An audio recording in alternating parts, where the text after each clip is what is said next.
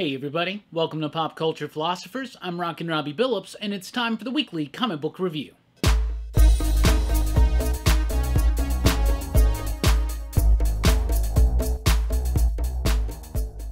That's right everybody, thanks for checking out the video. I am Rockin Robbie Billups. This is the weekly comic book review. It's the show where I read a lot of comic books, and I'll let you know what I thought about them, and we always start with the pick of the week. This week's pick of the week: Seven Secrets, #1 from Boom Studios. Another new comic book from Boom Studios. This one is written by Tom Taylor. It's got artwork by Danielle Di Niccuolo, who was a former artist on Mighty Morphin Power Rangers. Another really solid book from Boom. In fact, Boom has not just been killing it this year and last year in comic book stores. They're killing it this week.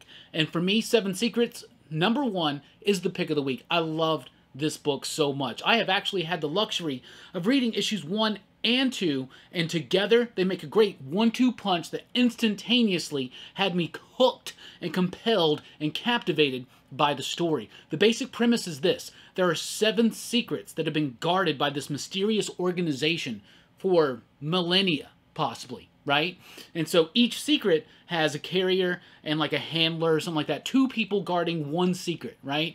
And people are always after these secrets for nefarious reasons. Well, without spoiling too much, this is about a mistake that 2 of these people make, and now maybe the secrets are a bit more in danger. I had a lot of fun with this one. The artwork had a great dynamic flow of energy that really just absolutely captured the action-packed nature of the story. Meanwhile, Tom Taylor completely nails the humanization of the characters. Even though the characters are badass and they're caught in this crazy high-concept type world, this crazy thing, they very much resonate as real characters, as real down-to-earth. This book has humor, it's got action, but it also has triumph and tragedy. It's got pain and sadness in it as well, but it's all done in a very incredibly subtle nature. It's something Tom Taylor does great. He is just killing it right now, Tom Taylor is. The artwork's fire. I really like it. The only problem with the first issue is that it ends very abruptly. I think this would hit harder if issues 1 and 2 were actually one full giant-sized issues, but I can tell you this, having read issue #2, I know where the story's going, and it is so much fun, but at the same time, meaningful. Seven Secrets #1, the next hit from Boom, out this week. It's the pick of the week. Also from Boom, man, they got a week this week. They won the week. I'm just going to say that. Something is Killing the Children, issue #9. Holy cow, what a great frickin' issue. James Tynion IV has been doing an amazing job with the story of being able to not just retread the same type stuff. When we start hitting the second arc of Something is Killing the Children, the story can be put in the danger of kind of just repeating itself. And even though there's some elements of that repetition, it's like even crazier, more tragic, more wow factor than it was in the first arc. I love it. Werther Del Edadera's artwork is so perfect for the tone and atmosphere of this book, adding with the coloring by Miguel Muerto. Holy cow, this book is eerie, it's crazy. Now, I know a lot of people, including myself, thought that the last couple issues kind of slowed up just a little bit, but it ramps that horrific action right back up in issue #9, and we learn a whole lot more about the character of Erica Slaughter in a very compelling type way. I love this issue. I love this series. This is a great issue, the best of the second arc so far, in my opinion. Just really blew me away this week, and that coloring, holy cow, it's absolutely amazing. Issue #9 of Something is Killing the Children. Alienated #5 is here. A pretty solid issue. Not as solid as 4 or 3. 3 and 4 were like absolutely mind-blowing. Now the story's taking a little bit of a different turn. A little bit of a turn that you can see coming, but at the same time, still very unnerving to watch it unwrap and develop. This book is really good, and it's making a strong case to be one of the best books of the year. And with the giant gut punch that was 3 and 4, I knew it would be hard for 5 to live up to that hype, but it's still an absolutely fantastic issue, exploring into the character yet again of another one of these Sams, and I'm loving it. It doesn't quite have the punch of 3 and 4, like I said, but it is on its own and by its own merit a fantastic and solid issue. Simon Spurrier is killing it with this, taking all the sides of being a teenager, feeling alienated, just being a person in this world, and feeling alone, feeling like you're not seen and you're not heard. And this really does some really cool thematic stuff through the story and through the meaning behind the story, the subtext, if you will, about that whole being seen and heard thing. And I really, really like it. It's starting to really get to a point where this alien artifact, you're starting to feel for it now and starting to understand the danger that's present towards Chip, which Chip is this alien that these three kids come in contact with, and now they share a telepathic connection with one another, and they all, each in their own way, feel outcast and other and ostracized from their classmates and from society as a whole at times. Alienated number 5 is capped by absolutely fantastic artwork. Chris Wildgoose, Andre May, they are killing it artistically on this book. Very interesting layouts and design, a great flow of energy throughout the book. I have a lot of fun with this one, and issue 5 is great. Like I said, though, maybe not as emotionally resonant or as strong as 3 and 4, but still a great issue nonetheless. We also have Red Mother. That's right, the Red Mother issue number 7 is here. I know a lot of people feel like this book is too slow of a burn. I love the pace of this book. It has room to breathe. It has room to let that tension build. It has room to let this slow terror start creeping in, not just to the character, but to us as the readers. I'm loving it. Incredibly clean line work, very precise, great composition there. The way this story is told, the coloring, it's very effective. I'm loving this book. It is a very slow burn. But even if you thought that second arc was starting off way too slow, after the crazy reveal at the end of the last issue, it adds a new element of danger to the story, and this has fantastic artwork, and it really, to me, was just one of the best issues of Red Mother yet. I loved it. The main character, she's been dealing with some struggles, with some trauma. She's trying to finally feel like she's getting beyond that, but it ain't gonna stop. There's something haunting her. There's something coming after her, and it's still coming. It's still slow.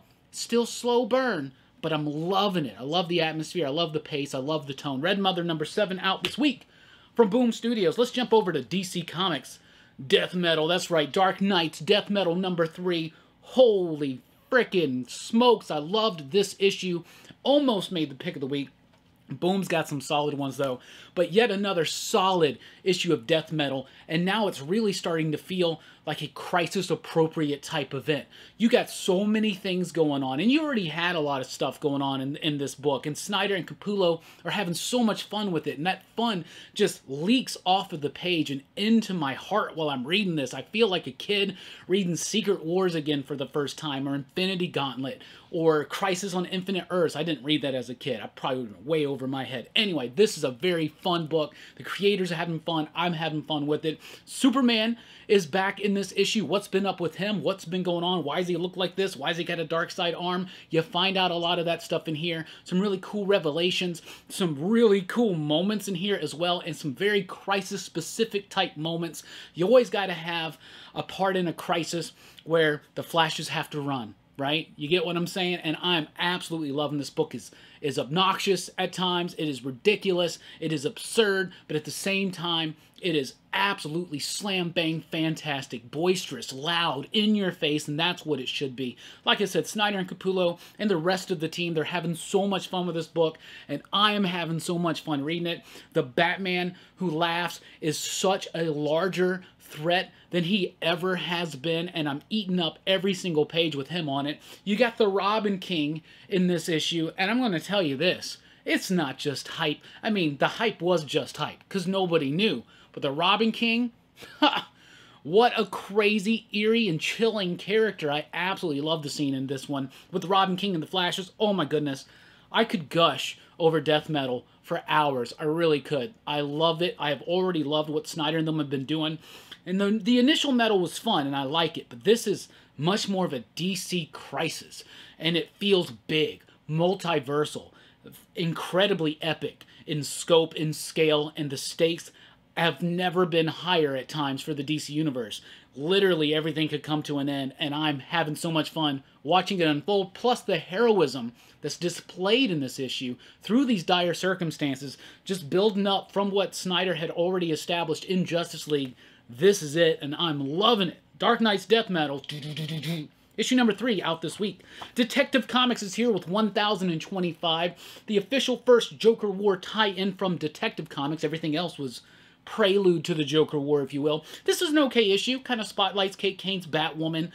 Kenneth Rocafort's on the artwork, and actually some really solid artwork from him. Usually I criticize his artwork as being too much space, not enough panels per page, not enough complexity in the design, just a lot of shortcuts here and there. All that's kind of out the window in this issue, and it's a really solid, densely packed in issue artistically and story-wise. Story, it's okay. It's Peter Tomasi's doing an okay, inconsistent at times though, job on Detective Comics. Like I said, this one mostly focuses in on Batwoman, but it does have some Batman action as well, and some developments in what's going on with Lucius Fox during the Joker War. But if you feel like you got to get every single bit of the Joker War, you got to get this one. It's not completely necessary, but it does have some developments that probably will impact future issues of Batman just slightly. Detective Comics 1025 is out this week. Batman and the Outsiders number 15. Let's keep the Bat train going. Batman and the Outsiders number 15 is a pretty solid issue. It's ramping up. I like seeing Brian Hill's take on Ra's al Ghul. I think he's doing a great job building up a big threat, a big force, and I'm loving it so much. Dexter Soy's artwork is so energetic. I just absolutely love it. This title will be coming to an end soon, and that's unfortunate because I've actually been liking this one, and there's been some nice character building, especially in the relationship between Katana and Black Lightning, though it does feel at times like there's not enough character work in the midst of everything else going on. But Brian Hill is writing what seems to be a really cool action book with that character development. Even though I feel like maybe there could be a little bit more, there's actually probably just enough, and I'm having a lot of fun with it. Batman and the Outsiders, and Black Lightning's about to level up, y'all. He's about to level up. The Batman's Grave issue number 9 is here. Holy cow, I love this issue. Now that we're starting to get more of a hang on what's actually going on, because what's really kept me engaged on this is the relationship between Bruce and Alfred. Written by Warren Ellis, it's done splendidly well. This is one of the best written Alfreds in years, in my opinions. But Brian Hitch is able to really stage these great action scenes that are brutal, sleek, and cool at the same time, and that's no exception in issue number 9. After the really fun ending of issue number 8, in which Batman says, "I'm the new warden now," we pick right up from that. It's got explosive action, it's got brutal fight scenes in it, and now the story's becoming a bit more clear, and the pacing of it's a bit more precise, and I'm actually having so much fun with the Batman's Grave. I'm going to be sad to see it end at issue number 9, but alas, it was set up to be a miniseries. Issue number 9 is out this week. Brian Hitch continuing to pump out great artwork, and I'm loving it. Batman's Grave number 9 out this week. Flash 759 is the first part of Finish Line, which is the final Flash story arc from Josh Williamson.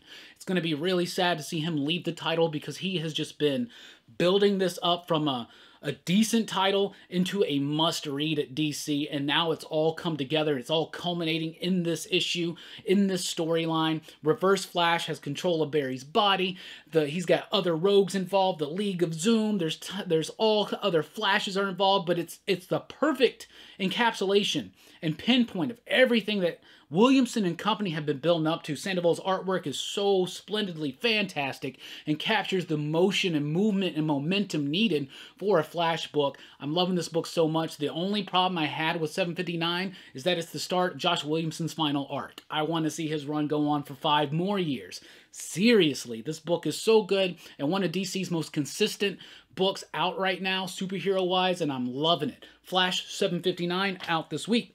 Wonder Woman 760 is out this week. This is the second issue by Mariko Tamaki. I thought the first issue was pretty decent. Had some nice thematic stuff going on, and Mikhail Hanen was actually doing some really cool composition and some nice spacious design work and layouts and whatnot. And I liked it. I thought it was pretty solid, and it brought back one of my one of the Robbie fan favorite villains of the recent era of DC. Not recent, like super recent, but since like the year 2000, whatever. It's got Maxwell Lord in it. So that's super, super cool. Somebody's using psychic powers to disrupt things. Diana thinks it's Max Lord. He claims it's not. And now she's possibly even being manipulated herself. Issue 760, which is the second issue of Tamaki's run, I loved. I loved it even more than the first one. I thought the first one was decent, but this one kind of blew me away. I really liked it. The artwork was cleaner, more concise, more precise even, I should say. It was great. It was a great experience, and it was cool. I've been itching to get a Wonder Woman book that I was really captivated by. And that hasn't happened since Greg Rucka. And now, 2 issues in, I'm really captivated. There are some cliche superhero-y type things in here. There's a great reveal at the end, but when you really start thinking about it, you're like, we've seen this story many times before, so now it comes to see how they're going to pay this off, and I hope they pay it off well, because the setup has been splendid and took me by surprise. But Wonder Woman, pretty solid right now. Superman 24, wish I could say the same thing. Did not like this issue whatsoever. I was a little bit intrigued with issue number 23 of this new person that they introduced. It's like a new villain right there. To me, that just looks like Cosmic Ghost Rider. Doesn't act like Cosmic Ghost Rider, so that's cool. But this wasn't interesting to me whatsoever. Bendis' direction on the Superman books, I've just not been a fan of.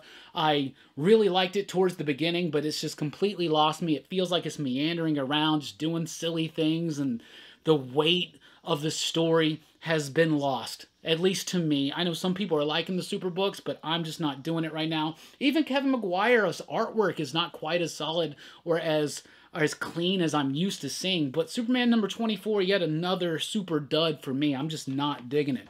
The Green Lantern, Season 2, Issue number 6, man. Man, oh man. I want Grant Morrison to just continue writing this book as long as he wants, especially if Liam Sharp's on board to do all the artwork. This book is so much fun. I've said this before many times. I'll say it again. Once again. And I'll probably say it again. Grant Morrison, Liam Sharp, Steve Oliff are veterans in this industry, and they're cranking out work like they're brand new, hungry creators ready to tell something new, daring, and different and bold, and I'm absolutely loving it. This has been a different take on Green Lantern, but it's also been exactly a great take on Green Lantern. It's basically just single-issue cop stories in space, but with that kooky, weird, cosmic craziness that only Grant Morrison and Liam Sharp can provide, and this one is a great one. You got the typical idea of an infirmary, of a hospital, taking care of police, right, when they're injured, and now we're starting to see what Morrison's actually building up in the overall structure of Season 2, and I'm really hooked into it, and I'm loving Liam Sharp's artwork. It's grisly and detailed, and it's got a lot of texture and grit and dirt to it, and it makes space look grimy. Sometimes I love a sleek, futuristic-looking space sci-fi story, and sometimes I want it to look grimy and dirty and nasty. You know what I'm saying? And that's what you're getting out of Green Lantern right now. I'm having so much fun with the story. The stakes just got risen to a whole other level, and I'm excited to see what's going to be coming. And we got Justice League Odyssey, J-Lo, issue number 23 here. It's a pretty solid issue. I feel like it's been kind of losing its way just the last few issues, but really what's happened is the story's just taken a step back. But now in this issue, it's ramped right back up. Maybe that was all intentional so that when you read it all together, you get a little bit of a lull till this slam-bang issue right here. If you're a Darkseid fan, like I am, you do not want to miss this issue of Justice League Odyssey. Now, I would recommend reading all of it so you know what exactly is going on, but there's some great Darkseid moments in this issue that are huge and explosive and totally deserving of the character. Plus, you got Jessica Cruz, you got Cyborg. Finally, some of the stuff is finally coming full circle because the book is nearing its end, so it's about time to start wrapping this stuff up, bring everything back together and up to a pinpoint of a head of a needle. What? That didn't make any sense. Basically, though, they're building up to the finale. They're doing a great job, and some majorly awesome Darkseid bits in there. Thought that was amazing. Next up, we're going to jump over to Marvel with Venom, issue number 27. Donny Cates, we know it already. Donny Cates has been doing a great job on Venom. This is no exception. I got the variant cover for this one because both covers were done by Stegman, but that one's just so cool. I really, really liked it. So you do got some virus action in here. After the end of last issue, Eddie and Dylan and Virus are thrown into an alternate reality. It is somehow Venom and Null related, of course, because it just has to be so that you know the level of the threat that's coming up. Like we don't already know how big of a deal the King in Black is going to be. No revelations on exactly who Virus is or anything like that, but a really cool, fun issue, and I really did like it. The artwork was not my favorite, though. It's all right. It's Juan Gideon. I mean, it's hard to kind of take over from Ryan Stegman. Ryan Stegman's artwork is just so explosive and dynamic, especially on the Venom title. And this artwork, to me, felt a little rushed and unclear and cluttered at times, but it did get the job done. The story still engaged me all the way through. I had a lot of fun with this issue. I had some nice, fun, quirky surprises, and I'm still trying to piece together who I think Virus is. Who do you think he is? Let me know in the comments down below. But Venom number 27 is out this week, and I had a lot of fun with it like I've been having on Venom. Empyre, number 5 is here. The penultimate issue of Empyre. The best thing I can say about this is that it means we're closer to the end. Now, I know a lot of people in the PCP Army have been liking Empyre. They've been defending it, and that's fine and that's cool. But for me, to be a big event, this just doesn't cut it. Just doesn't have what it takes. The threat doesn't feel severe. It doesn't feel like it's got the weight that it should have for justifying all these tie-ins, and it feels way overloaded. And I know it's all coming out faster than it was originally intended to, but the story's just not there, and it's not pulling me in. It's very predictable, and I'm just not really digging it that much. And if this story goes where I think it's going, I'm not going to be super pleased in some of the ramifications for the future of the Fantastic Four. However, Empyre number 5, it's all right. It's still, once again, kind of setting up this Immortal Hulk thing, but I don't think that's going to be that big of a deal. But it's just dull, it's lackluster, and I mean, they even canceled like probably half the tie-ins, but it still feels like overload, but I'm just not digging it at all. We got Empyre Avengers number 2. If I'm not liking Empyre, what I'm liking even less are these meaningless, worthless tie-ins. Seriously, Kazar fans, you might want to check this out. If you're like the most hardcore Kazar fan, where you get everything connected to Kazar, you might want to pick this one up. Aside from that, just skip it. It's worthless, it's meaningless, I don't care. I think they're trying to use these tie-ins to add the scope into Empyre, but it's just not working for me. Then we got this Captain America one, issue number 2. Oh my goodness.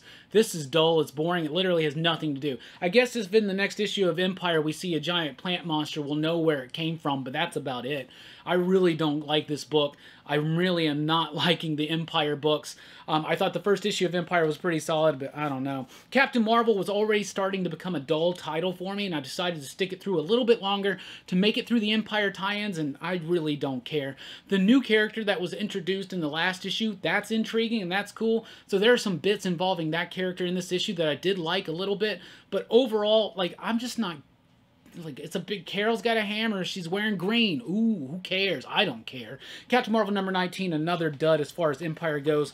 But the X-Men Empyre tie-ins have been pretty fun. Why? Because they actually read like X-Men books and not like Empyre tie-ins. Yeah, you got plants, but you got plants versus zombies versus mutants. And that's really, really cool. You got the entire writing team of all the X books jumping in all at once. So you don't have a cohesive voice that's used. I thought issue 1 was better and issue 2 was worse than issue 1, but it was still good. And issue 3 is a little bit worse than issue 2, but it's still pretty good and it's still pretty fun. You got some nice fun Nightcrawler moments in here, and I like that. So out of all the Empyre stuff, the only stuff I've really been liking have been the X-Men tie-ins, and it's just because I'm kind of enthralled with the world of the X-Men right now. Speaking of the world of the X-Men, Marauders is here with issue number 11. This is the issue I've been waiting for.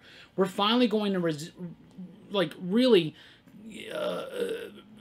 what's the word? We're finally going to pay attention to what's going on with Kate. We're finally going to get some revelations, maybe, about what's been going on. This was a great issue. This was a really good issue that had a lot of heart to it, had a lot of substance to it, and at the same time was a great turning point into where this book is going to go, and I had a lot of fun. This is an issue I've been waiting for. Marauders has been one of my favorite X-Men books. There's X-Men, there's X-Force, and there's Marauders. Those are the ones I think are the strongest out of all the books, and this is no exception. Some great Storm bits here, but even some better Emma Frost bits. Seriously, the work being done with Emma Frost is exceptional by Duggan and Company in here. I had so much fun with this one. I'm loving it, and I'm ready now for this book to get back in full force. X-Force number 11, this is the other X-Men book that's not X-Men by Jonathan Hickman that I'm absolutely adoring. Benjamin Percy and company are doing a great job on X-Force. Issue number 11 is no exception.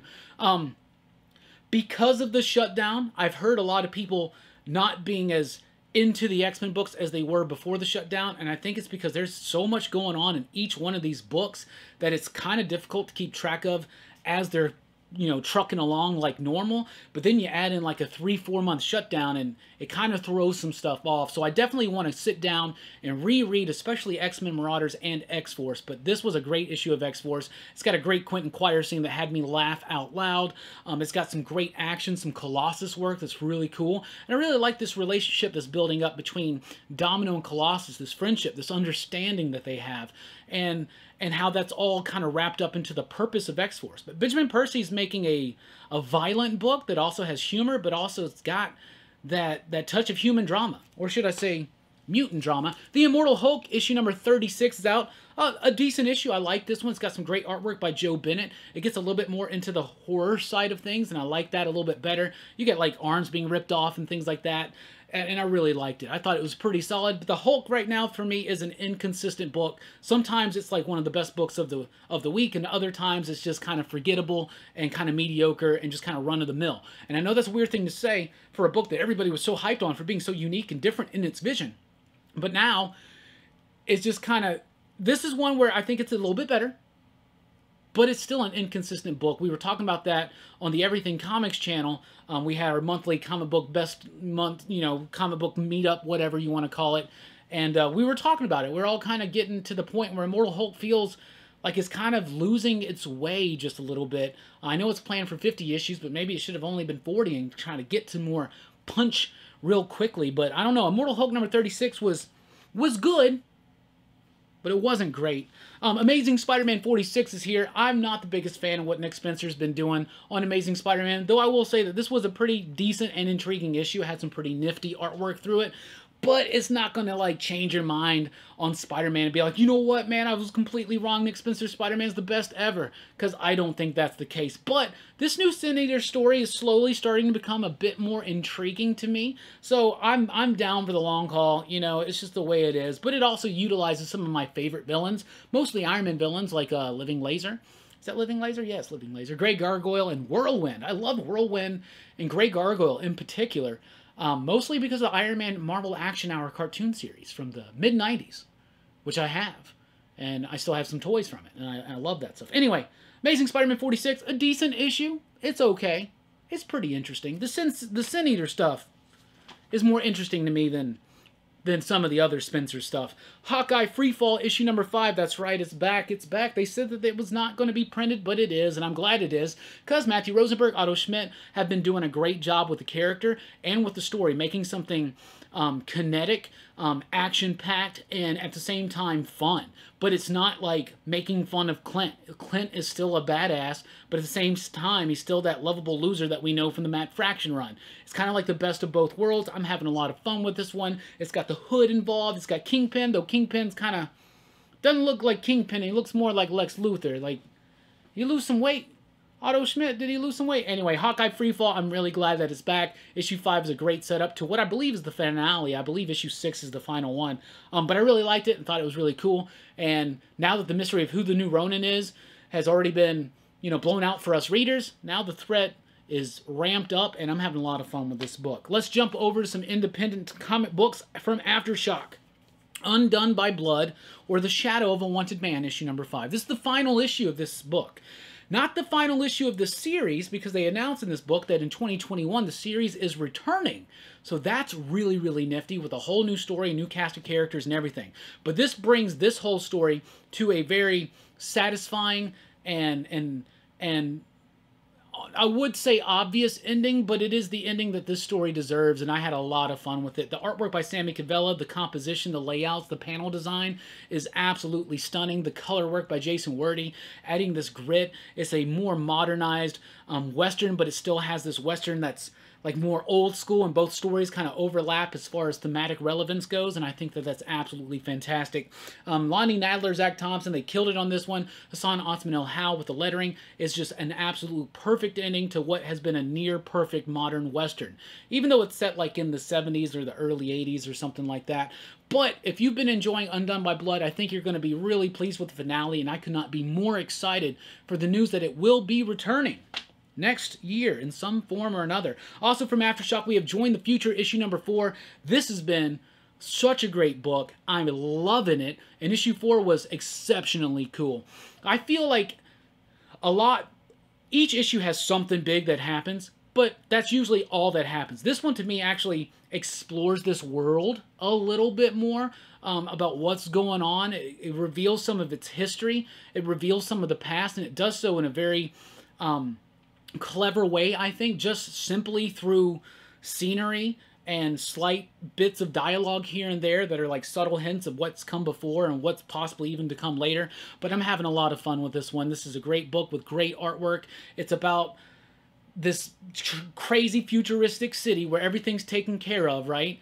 All you got to do is just join up. Some people feel like that may be losing their freedom to choose the life that they want out there on the frontier, making their own way, living off the land, stuff like that. This woman has had her whole way of life and family and community ripped away from her by this big, giant mega city, whose promises just nothing but peace and love to everybody. So you're starting to see cracks in that facade. You're starting to see the hypocritical nature of this society, and you're also starting to see what it's doing to this character, and it's turning her into an absolutely badass action hero is what it's doing. And Join the Future #4 was an exceptional issue. From Image Comics, we got a new one called Big Girls. Big Girls #1 is written and illustrated by Jason Howard. Jason Howard is the artist of Trees. He's the artist of Cemetery Beach. I like him. He's got a very frantic, rushed, fast-paced type style that's really usually good for sci-fi action books, right?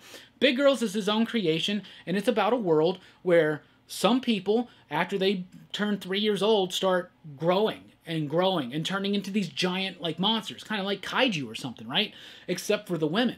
The women maintain their humanity, but all the men turn into these giant monsters. So in order to fight off these giant monsters and keep society safe, they use the big girls as like shields, as giant fighters. So you got giant monsters, and then you got giant women just fighting it out. And it's pretty cool. It's got some great artwork. I really liked it. It's a scratchy, rough type style to it. But for me, it absolutely works for the flow of this story. Jason Howard doing what Jason Howard likes to do. The story was captivating. It was interesting. It wasn't the best book of the week, but it certainly wasn't the worst. It was really solid and definitely worth you checking out if it sounds interesting to you. Sonata is here with issue number 12. I almost said number 3. Number 3. Sonata number 12 is here. This is pretty much a mostly silent issue. And most people I know don't usually like silent issues because they read really fast, obviously.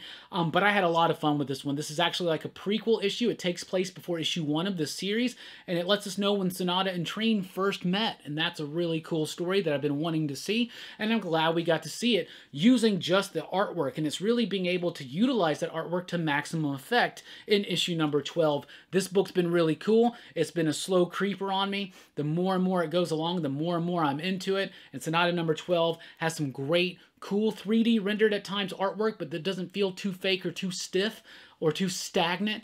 And it absolutely flows and it works, and I love it. Sonata number 12, I love a good silent comic book every once in a while. Stealth number 4 is here from Image Comics. Another great issue in stealth mystery. I really like the idea of a superhero who's an older man who has Alzheimer's, who's kind of losing his memory, kind of can't remember where he is. He's got a son who's trying to stop him. He's got real-life villains trying to stop him, and of course his son's caught up in the middle of all of that. The artwork's pretty solid. The story's been clean. It's a lean script. It doesn't waste any time. It's got great action scenes, and the coloring by Tamara Bonvillain.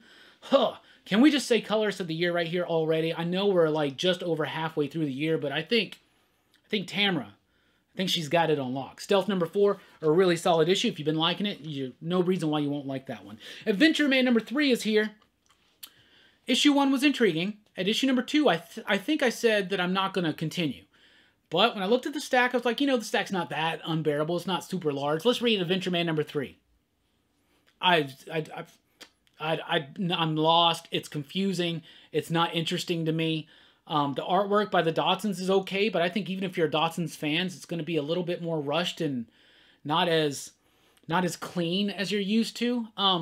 But I don't know. This story's not doing anything for me. Maybe, a lot of times with Fraction stuff, I love some Fraction stuff I don't. So maybe I need to read the entire trade paperback when it comes out, when it's all, the first volume's all completed or whatever. But right now, it's just not doing anything for me. I'm just not digging this book, and so this was 100% the final issue I was going to read. I got a little note here to talk about Devil's Highway issue number 2 from AWA, because I read Devil's Highway number 2 on my computer screen because my shop was shorted our physical copies, but that's okay. The good folks at AWA hooked me up, and I got to read it, and it was great. It's about truckers. This her dad is a trucker. He's gone missing, possibly killed. She thinks a trucker did it, so now she's diving into the deep and seedy world of truckers out there on the highway to solve the murder, and it starts going into some kind of weird, like, Seven Silence of the Lambs direction, and I really found it engaging and compelling, and even better than issue number 1. So, be on the lookout for that one. Devil's Highway number 2 was really, really solid. So was Old Haunts number 3. I reread 1 and 2 last night to get caught up for number 3, because I remember after reading issue number 2, I was like, I feel like I'm missing something. And reading it all together, wow. And issue number 3, best issue yet. The artwork, graphically, there's so many great, effective, just expertly paced bits in here. There's a double-page spread that I think is just splendid. I love the artwork. It's about these 3 old-school gangsters who are trying to clean up and sell off all their business, all their criminal business, to this one guy, and now they're haunted by the ghosts of the people they've killed to get to where they are. And in the midst of all that, everything about this deal just gets completely thrown awry, and they're all starting to lose it, come unhinged, and man, issue 3 was great. This was the best issue of this series yet. Think of it about it a little bit like Sopranos as a ghost story, if that makes sense, but I'm having a lot of fun with it. Rob Williams, Ollie Masters, Lawrence Campbell, and Lee Lowridge. Loving it. Loving it. I'm loving a lot, but not everything this week. But Old Haunts number 3, pretty freaking solid. The Resistance, issue number 4, J. Michael Straczynski. Such a great first issue. And it's gotten duller and duller and duller to me, and I couldn't care after this issue. I really can't. I'm done. I'm done. And I hate it because I think AWA's been doing some really, really good books, and I really liked Resistance at first, but the story feels sloppy. The structure of it feels all discoherent and incoherent and uncohesive. Not cohesive. Anyway, the Resistance, though, is just not working for me. The artwork also feels sloppy and rushed, but this does feel a little bit better than the last couple from Deodato, but not quite what I'm expecting or used to from him. So I may be done with the Resistance. There's only 2 issues left, but this is a whole world that's being built up, but the world building is not compelling to me. And it's such a shame because for such a great first issue, this one fell off for me super, super quick. From Ahoy Comics with Billionaire Island, issue number 4. This was billed to me as the final issue, but it's not. There's at least got to be one more, but I'm having a lot of fun. It's really cool, fun satire by Mark Russell. That's what he does, and he does it really well. He's got some things that he's saying in here, but for the most part, he's just trying to have fun, making fun of billionaires. It's about this island that these billionaires have gotten together and made, where they can go there if the world's ending, or they can go there just to do whatever they want. There's no laws and all kinds of stuff, so they got people like held hostage. They're getting away with whatever they want, but of course someone comes on the island, they're like, no, we're going to stop this, and now it's all coming to a head. Had a really cool, interesting ending, and I'm very excited to see where the story's going to go from there. From Mad Cave Studios, we have Hellfighter Quinn, issue number 4. It's kind of like a superhero version of Bloodsport in a way. Issue number 4 ramps up the action, and the ending of this one I thought was really, really cool. Didn't really see that one coming, so Jay Sandlin and company actually nailed the ending on this one and had me very intrigued to see what's going to happen in the final issue. Speaking of final issues, did you know Everglade Angels was just a 2-issue series? I didn't. This took me completely by surprise. But I thought it was an okay finish. There's a scene in here of an alligator attack that is one of the panels of the week. Absolutely. The book itself, though, is kind of okay. It kind of wraps up really, really quickly and very neatly. It leaves a little bit of a dangling thread, I guess, for this book to return. I haven't seen anything about Everglade Angels number 3 coming out, but this is kind of the final issue. The issue number 1 had a good setup, and issue number 2 kind of wraps it up decently. So it's decent. It's kind of mediocre, but it's nothing that's going to change your life. But if you see it at your shop and you're not going to pick it up, at least flip through it to see that alligator attack scene, because that's a very effective moment. Artistically, it's actually pretty good. I like the art. I like the coloring. I like the flow and the atmosphere of that. But the story itself is just kind of bland and just kind of okay. Anyway, that's what I read. That's what I thought about it. What are you reading? What do you think about it? Let us know in the comments down below. Thank you so much for checking out the video. Please do like, share, and subscribe. Click the notification bell and join us over at popculturephilosophers.com for podcasts and a whole lot more. I've been Rockin Robbie Billups. Thanks for rocking with us. Keep on reading.